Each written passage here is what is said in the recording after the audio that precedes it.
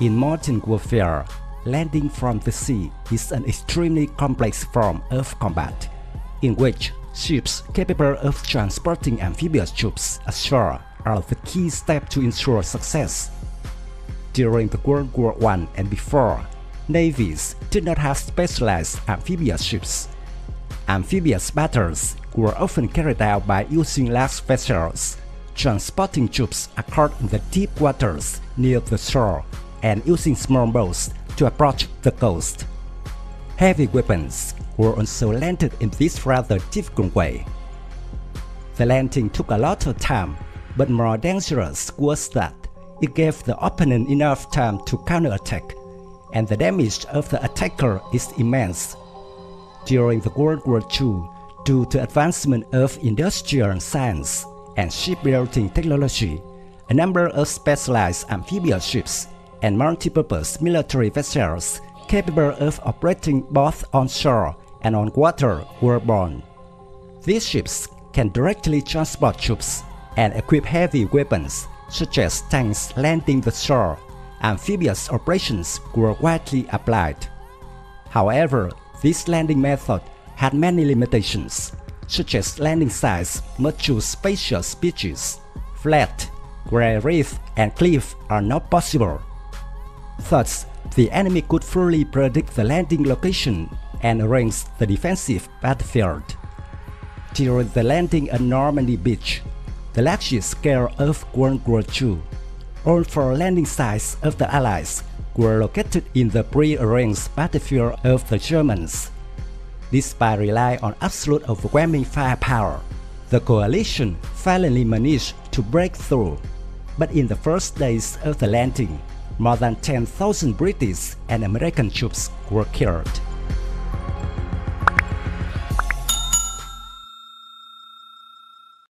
After the 1950s of the last century, the development of science and technology created a type of air cushion vehicle, a very dangerous amphibious vehicle. This hovercraft features high speed, glides on the water, can avoid obstacles and mines underwater. This type of vehicle is also able to cross overshore iron grids and not too high cliff, thereby expanding the range of coastlines that can be landed.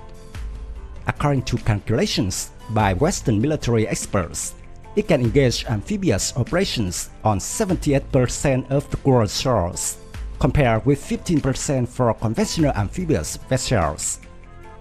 In the 1970s, American war planners launched an ambitious program known as the Landing Craft Air Cushion, or LCAC.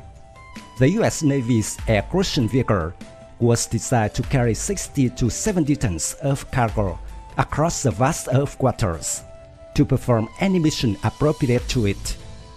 The first time LCAC was deployed was from the USS Germantown in 1987, and since then, it has performed and completed countless missions. The transport weapon systems, equipment, cargo and personnel of the ashore elements of the Marine Force, both from ships to shore and across the beach.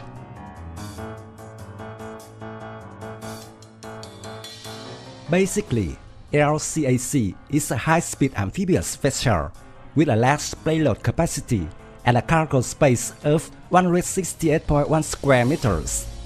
As a result, the LCAC can carry up to 180 fully equipped troops, or 1 M1 Abrams tank.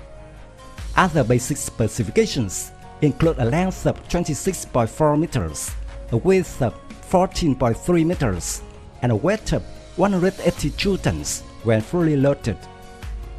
The landing craft air cushion has the advantage of operating both on water and on land.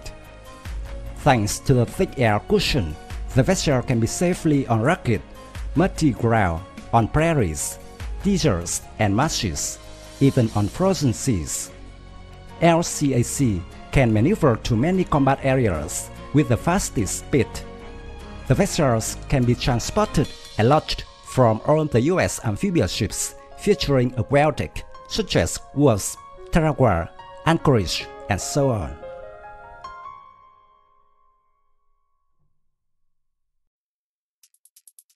The craft is operated by a crew of 5.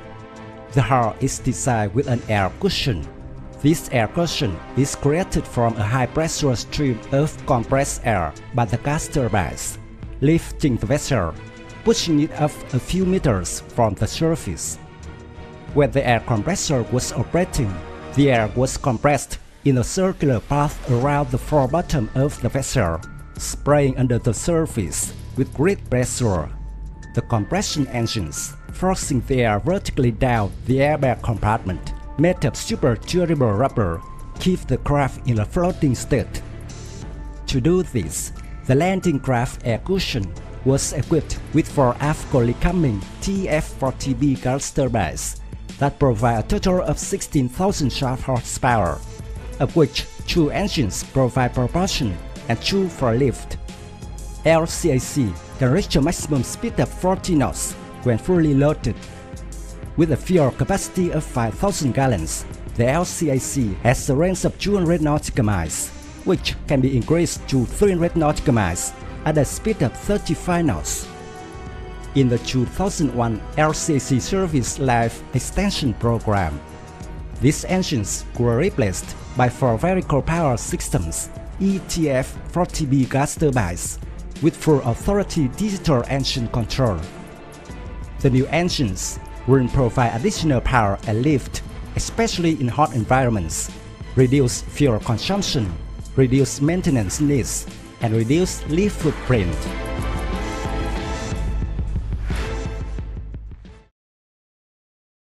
For self-defense, the LCAC is equipped with 2 12.7mm machine guns, Mark 19 Mod 3 40mm grenade launcher, or the M60 machine gun. In addition, the craft is also equipped with a global positioning system to provide accurate navigation and positioning.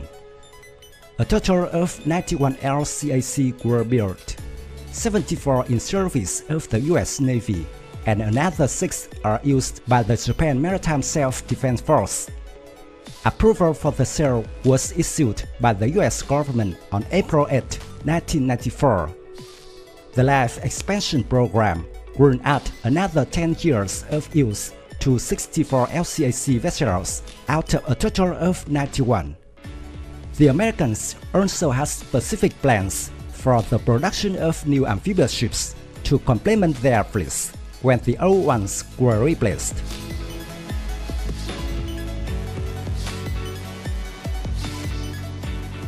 The largest deployment of these crafts to date includes 11 assemblers deployed during the Persian Gulf War during the 1991 Desert Storm campaign. In April 2019, LCACs were mobilized to urgently evacuate US employees from Syria after the situation there became tense. Currently, the US military is still the force with the most air cushion ships in the world. The price per LCAC was estimated at $41 million in 2015. Although both China and Russia have the capability to produce this vehicle on their own, due to the high cost of production and operation, the number of Chinese and Russian air cushion vehicles is meager.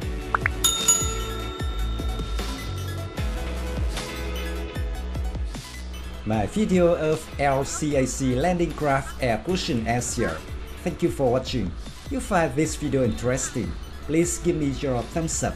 Don't forget to subscribe to support the channel.